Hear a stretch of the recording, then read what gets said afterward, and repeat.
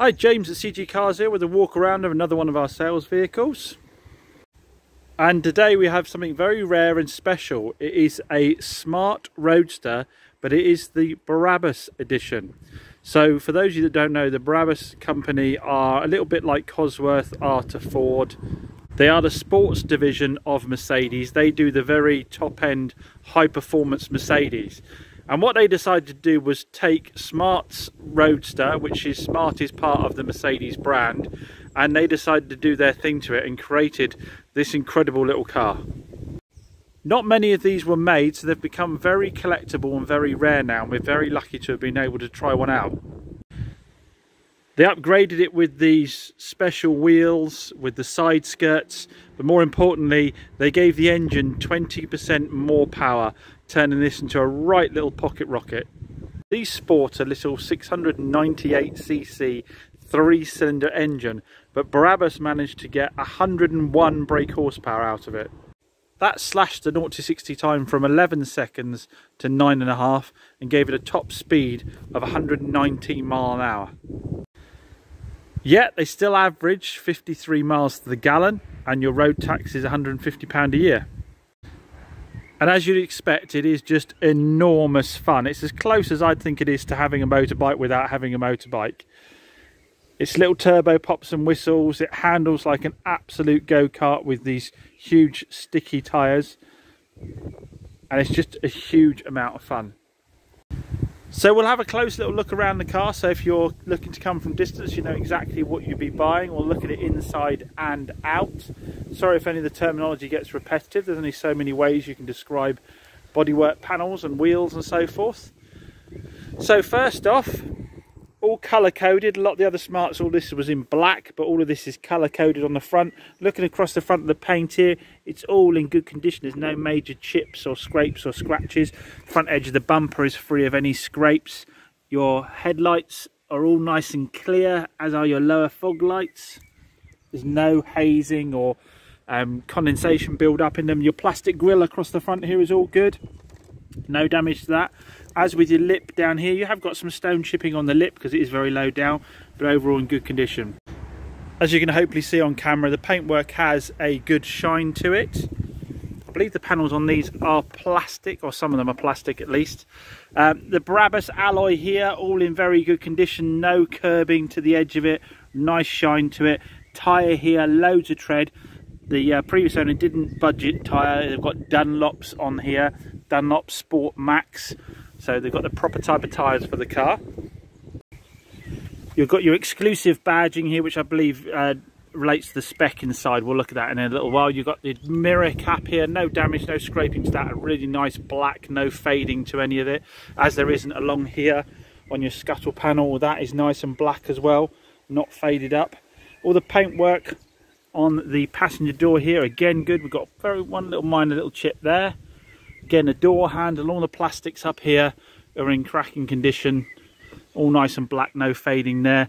Paintwork down along here, good. And along your side skirts, there's a little bit of sort of stone chipping along the edge of the vent here, but again, nothing major. All of the things I'm pointing out to you really aren't that visible at all. If you step back from the car, you'll see it looks fantastic overall. The rear alloy, again, no curbing. There's a tiny little bit of oxidization just here. Again, we're being picky. We've got a Kumo tyre on the back here, which is another decent brand. That's got plenty of tread on it as well. Coming around the back of the car, all across the boot lid here is good. There's some minor sign of where the spoiler on the back here, paint is flaked a little bit there, but again, we're being very, very picky there. All your badging across the back's good. None of the chrome has gone. You've got your Brabus badge there. All the paint across the back here. There's no scuffs on the corners of the bumper here. That's all in good condition. The grills are good back here. None of those are cracked or damaged. Still got a nice bit of chrome to the Brabus tailpipes there. Come around the driver's side again. This rear arch is in good condition. There's no dings or dents. There's a little bit of stone chip rash, but again, being a bit picky there. The alloy here, small bit of curbing on the very edge there, but again, good overall. What brand of tyre have we got on this? I think we've got another matching Kumo. Yeah, we've got another matching Kumo with the other side there. Plenty of tread on. Coming down the driver's door here, again all the paint looks good. It's nice and reflective as per the other side. All the paintwork up over the top, good. Then you have your Brabus fuel cap here. Again, plastic vents down the edge here, good. Again, a little bit of sort of stone chipping wear on the very edge there. It's been obviously hit as you drive along. The panel here, really good. Again, no fading on the black plastics here or the wing mirrors. Or the hood rubber's good up here. And going finally into the passenger wing, you'll see again no major scrapes or scratches or dings or dents to note on the wing there. The alloy again excellent condition, no curbing on it, and a matching Dunlop Sport Max along with the other side there. So overall bodywork wise, it's really good condition. Bear in mind it's a 2005 car. It looks like it's just a few years old. It's in very good condition. Right, let's take a look at the inside. So as we look inside the car, again the inside's like the outside. We've got the leather trim, everything's in good condition in here. There's no major wear, holes, burn holes, staining, anything like that to note at all. You've got your boost gauge and your temperature gauge up there on the dashboard. Got your leather trim steering wheel with your Tiptronic paddles there. So on this you can either leave it in full automatic mode, you can use the gear lever to go up and down through the gears, or you can use the paddles to go up and down through the gears. So you have different options for driving. The door cards are leather trimmed as well. Those again in good condition, nothing to note at all on them really. If we sit in a second. Now I am 6'3" and 18 stone. And I don't find it a problem getting in and out of this. As much as you think that it would be a problem, I don't find it a problem getting in and out of it, and I find it perfectly comfortable to drive. So it's more accommodating than you think it might be. You have all these sort of brushed aluminium dials up here. Heated seats on this, in the higher spec edition. You've got aircon there, electric windows. You've got your buttons for doing the roof. Someone's put an aftermarket JVC in it. I think it's aftermarket. I can't be 100%, but we've got the have got the control manual for that. And you've got a start button on the top of the gear lever there if you want to start the engine that way, or you can do it using the key. Then you've got your electric mirror controls down there as well. Everything here, all the carpet's in good condition. Excuse a bit of the stuff that's blown in from around outside with the roof up, but overall all in good condition. Right, let's power up and we'll show you the roof. I didn't know that the Brabus edition also comes with the aluminium handbrake, and we've got the locking wheel nut there as well. So we have two keys. We need to lock and unlock it because it's got an immobiliser. Turn it into the position there, showing in neutral on the dashboard there. 84,057 miles. If we hit the start button on the top of the gear lever here, car starts straight up. You can do it on the key as well. You can turn the key to start it. Idles nicely. No unevenness in the idle. No warning lights on the dashboard. Right, so if we do the roof now, so we just hold down this button here, and the roof sort of concertinas from the back, comes across with no problems at all, nice and smooth, and then automatically clips into place. And then we can actually do the same, just hold the button down and the roof goes back. You can actually go completely open with these. If we hold down the bar there, you can actually lift out these bars and go completely, take the T, what I think you could probably call them a T-top, out completely, and then have nothing on there at all. But obviously if you're going to go out and it might start raining again, you probably want to leave those in place. They will fit in the front boot. We'll have a look at it in a minute. So I'll put the roof back for the moment.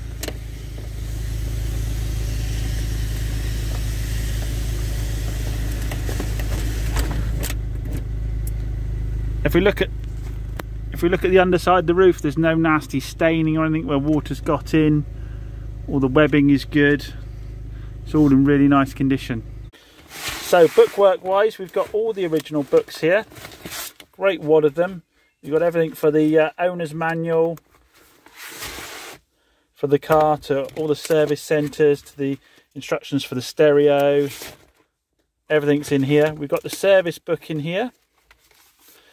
Also in here we've got the brand new MOT that we've had done. So it ends 20th of the 6th, 2024. And that is advisory free. And then we've got the servicing booklet here.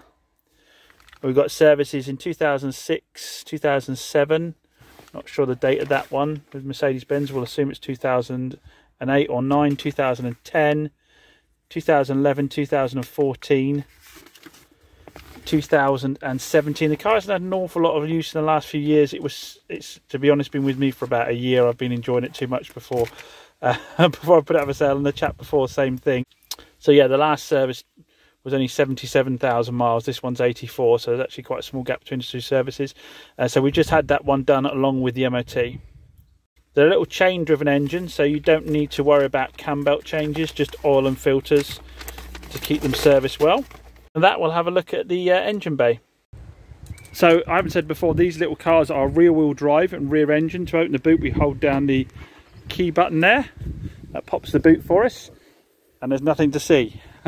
You've got this little, you might be able to fit a little loaf of bread in or something, but the engine is underneath the cover here.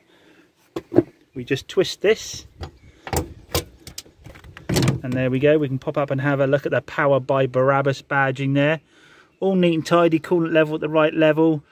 Like I say, everything's neat and tidy. Little chain driven engine, so it doesn't need much in the way of servicing. Very low cost to maintain these. So being rear-engined on this, your boot is actually at the front of the car. You see your branded Brabus suspension struts there, and you've got this little storage area here. Enough room for a couple of small bags for a weekend or a little bit of shopping. So there we have it. What a fantastic little car. Overall, like I said, it's in outstanding condition throughout for 2005, really is. But then it is a bit of a collector's item, so it wants to be kept in good condition, because I really only ever see these going in one direction because they are such a rare little beast. Like I said, huge fun to drive, but really economical. Don't cost a lot to maintain at all, so you can really have your cake and eat it with this one. So as I said, we've just MOT'd it and we've freshly serviced it. It'll go out with a 3-month, 3,000 mile warranty, so you can really get out there and enjoy it. Please take your time to read our reviews. We're 5-star rated on both Google and on Facebook. Should you have any questions, please don't hesitate to get in touch, and many thanks for watching our video.